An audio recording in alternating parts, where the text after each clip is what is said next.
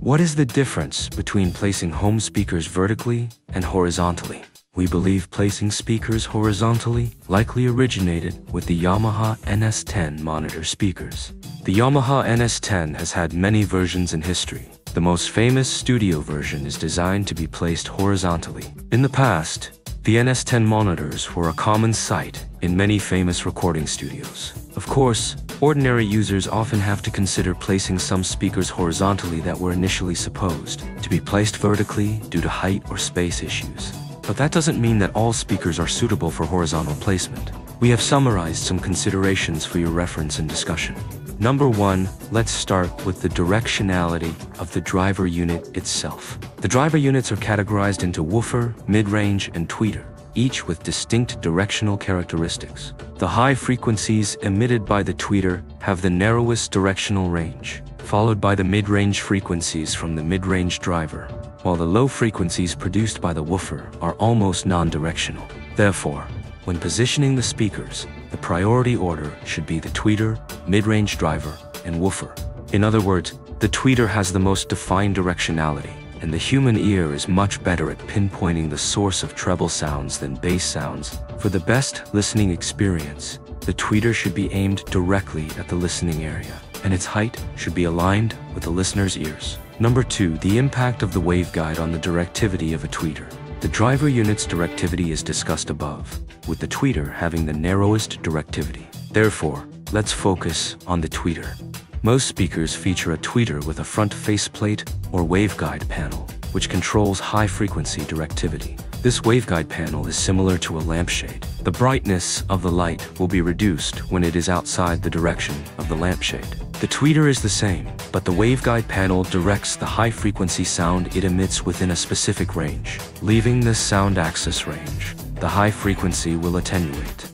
Horizontal, elliptical, waveguide panel. The shape is narrow at the top and bottom but wide on the left and right. This design lets you move left and right within a specific range while listening to the sound. High-frequency sounds remain well-focused and do not easily stray from the central axis. If the structure is narrower at the top and bottom, it can help reduce some reflections from the ceiling and the desktop. If you place it horizontally, these two sides will be opposite, and the waveguide will become narrow on the left and right and wide on the top and bottom. In this case, if another person is sitting next to you, the sound this person hears may be quite different from yours. The waveguide panel with adjustable direction. Some larger speakers have adjustable high-mid-range waveguide panels to address placement height issues. If you want to place it horizontally, you can remove the waveguide of the mid-high unit and put it back in a different direction. The tweeter has a flat faceplate. For a round tweeter like this, its flat faceplate and lack of a waveguide design mean that high-frequency directivity is not significantly impacted by whether it is placed vertically or horizontally, assuming we do not take into account the crossover and other factors. In a small space, the high-frequency sound will remain relatively unaffected as long as the tweeter is aimed at the listening position. Therefore, there is no need to worry too much about its orientation. Note: if the crossover design is optimized for vertical placement, horizontal placement may destroy the phase consistency between units and affect sound clarity. Number 3. Low-frequency response woofer. Vertical placement. The woofer is farther from the ground or desktop, reducing low-frequency reflection and making the sound cleaner and clearer. Horizontal placement.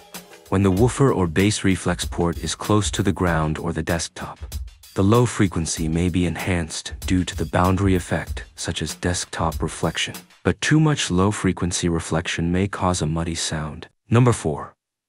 Impact on sound field and stereo positioning. Vertical placement. Arranging the left and right channel driver units vertically aligns more closely with the human ear's perception of horizontal sound sources, as natural sound sources are primarily distributed horizontally. This configuration enhances the sound field's width and improves sound positioning accuracy. Horizontal placement.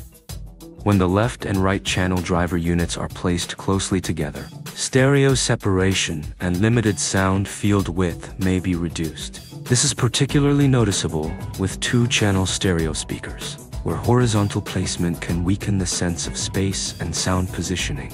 Our recommendations: 1. Follow the design. Most traditional speakers are intended to be placed vertically. To avoid issues, try to position the speakers by their design. 2. Listening test.